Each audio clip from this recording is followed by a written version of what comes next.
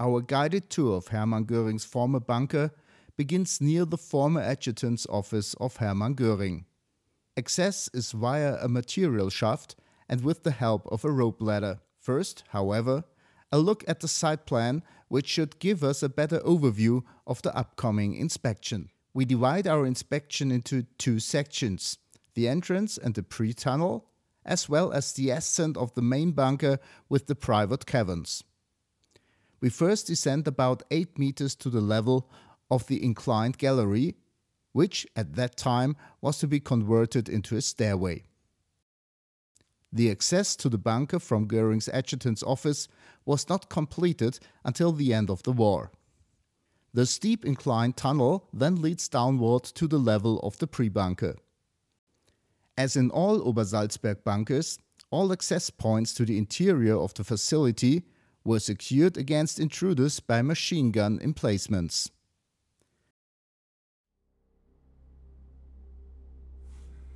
This is the einzig mögliche Einstiegsstelle in den sogenannten Göring-Bunker. This is the only remaining entry point into the Goering bunker that still exists today.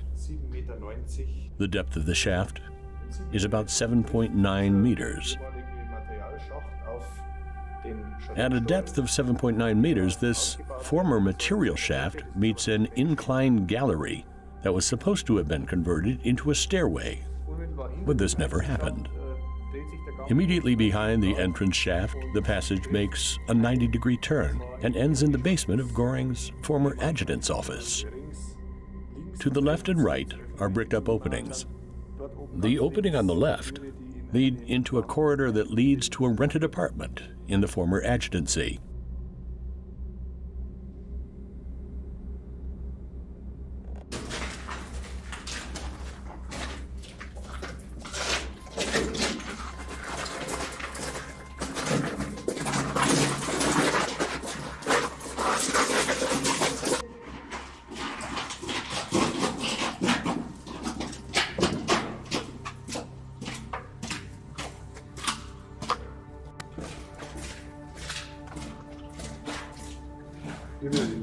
Here again, the typical machine gun and bumper installation.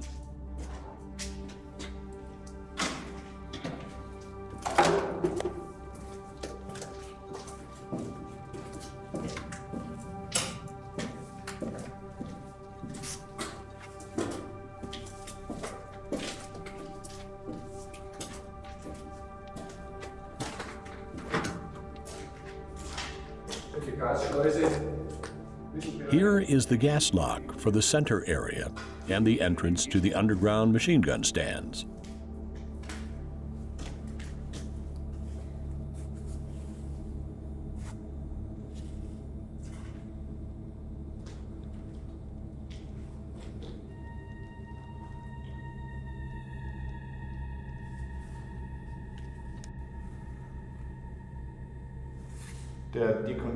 To the right is now the decontamination room, which was not quite finished.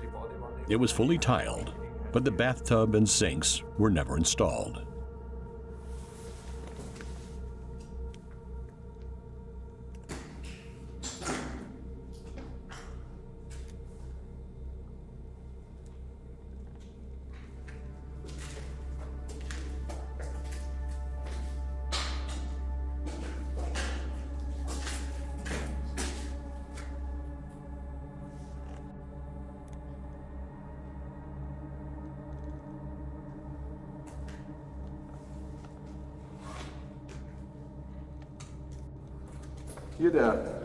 We are now on our way to the pre-bunker.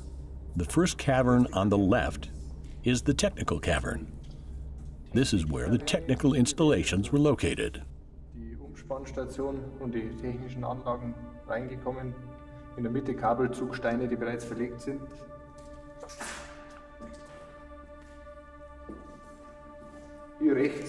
Here on the right are the toilets. The layout is identical to that in all the other bunkers we already know. Both sides, ladies' and men's rooms, are identical.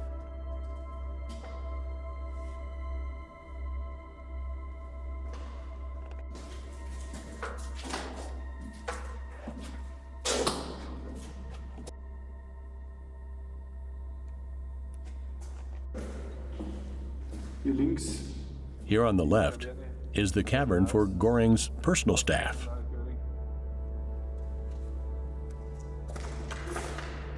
Sag was zum Boden. Hier waren Parkett, Riemenboden. These caverns had parquet floors as well as wood paneling. Mit Holzpaneelen.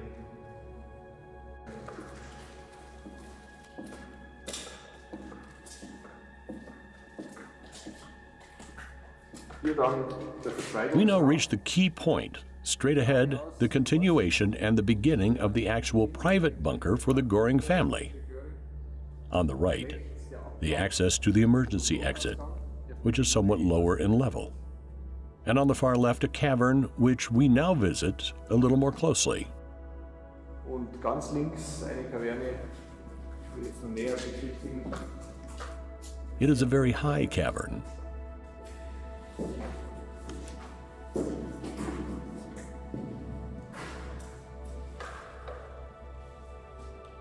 This is probably where the telephone exchange was located. It is difficult to reconstruct today, but it is the only possible room in this bunker.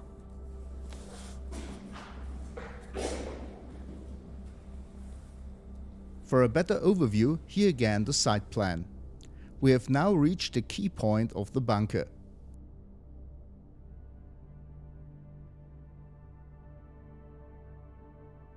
Three corridors meet here: the corridor of the pre-bunker, which we have already passed,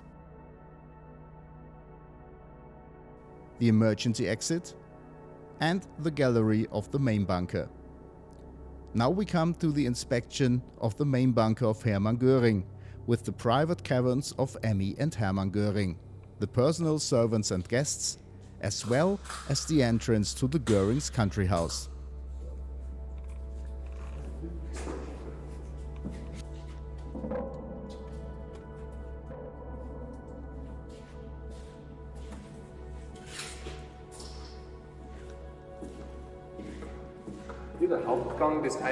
This is the main corridor of the actual Goering bunker. The first cavern on the left was Hermann Göring's private apartment, divided into 5 rooms, including a bathroom.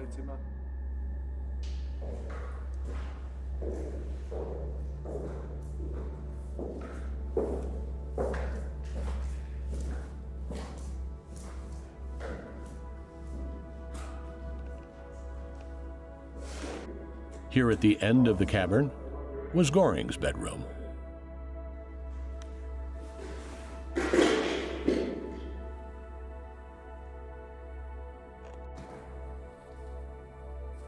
Toilette und links Waschbecken. Toilet, and to the left a wash basin. Documents were burned here, therefore the complete section is covered with soot. Teilbereich hier mit Ruß belegt.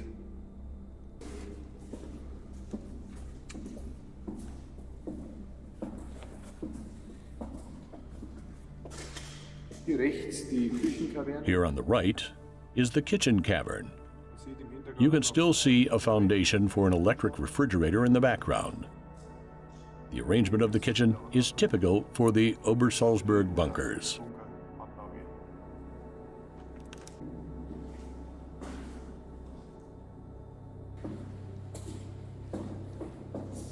The penultimate cavern on the western side is the private cavern of Emmy Göring, consisting of a living room, a dressing room in the front area, and at the rear, a bed and bathroom.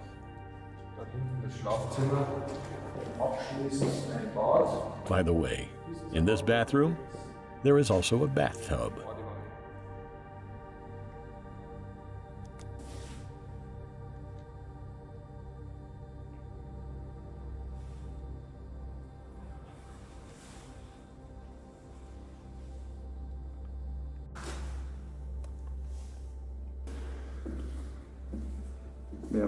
Here on the right are more toilets.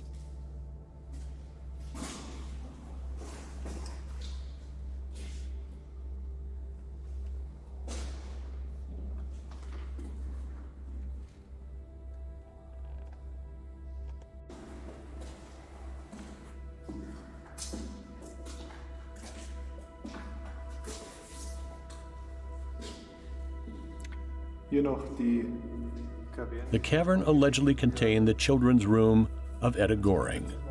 Accordingly, it was also the normal recreation room for the child as well as the nanny.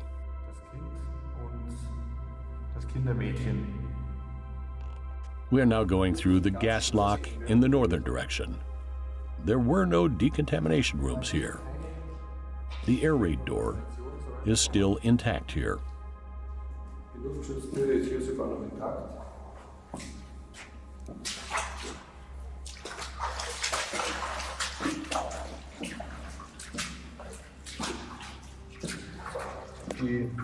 Behind it, again, the typical machine gun bumper system.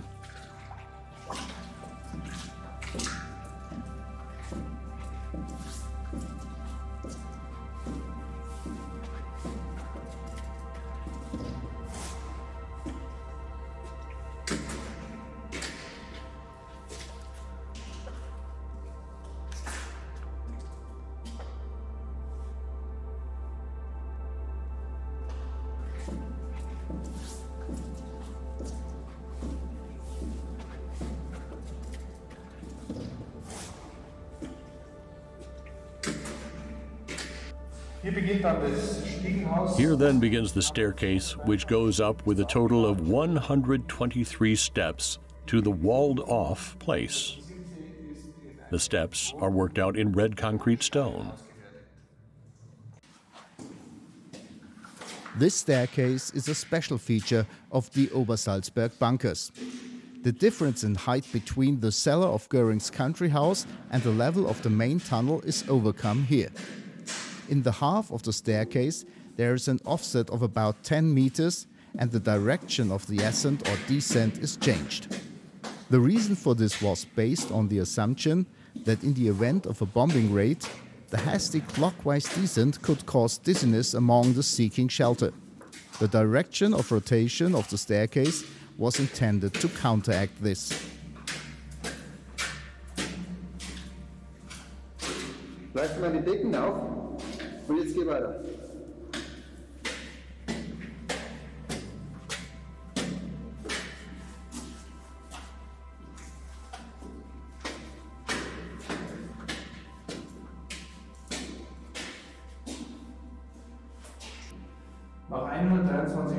After 123 steps, the passage ends at the walled-off place.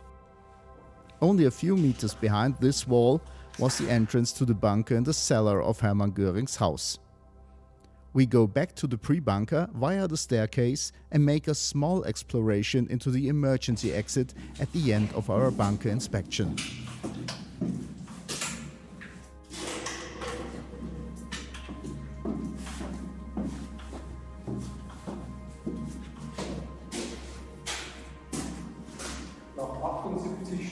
After 78 steps from the bottom to the top, the staircase has an offset. 78 Treppenstufen von unten nach oben geregelt.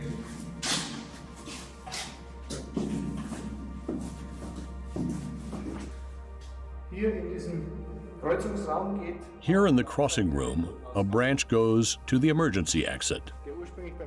This was originally used as a hoisting gallery during bunker construction, and as with most bunkers, was then converted to an emergency exit. This is the exit to the level of the lower tunnel. Another machine gun shaft, this time in the opposite direction. Next, a view into the machine gun shaft from the rear. The design was again standard for Obersalzberg.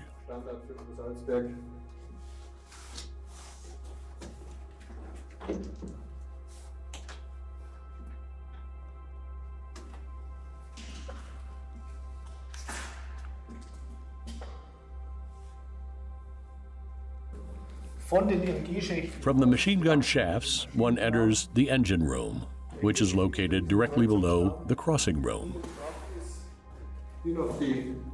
Here, a rack for an emergency generator is still clearly visible.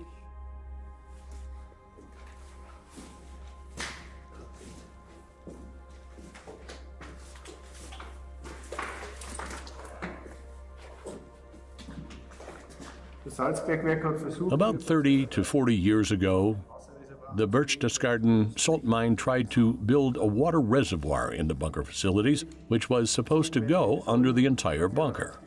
However, it soon turned out that the entire underground gallery area was not watertight.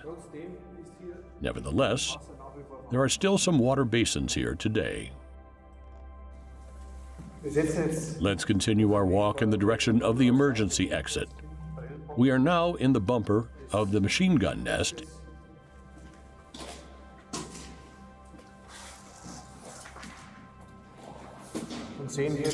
and can see here already in the distance the bricked-off section, which was prepared by the salt mine some decades ago. Behind this welded plate, the passage continues for about 40 to 50 meters, and then ends below the eagle and raptor enclosure at Hinterreck.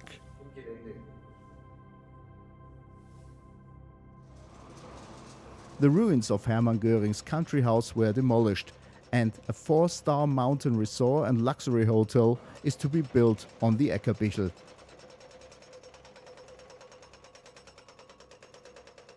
The now exposed bunker entrance that led into the cellar of Göring's house will be covered with a concrete slab weighing several tons and later filled with demolition material.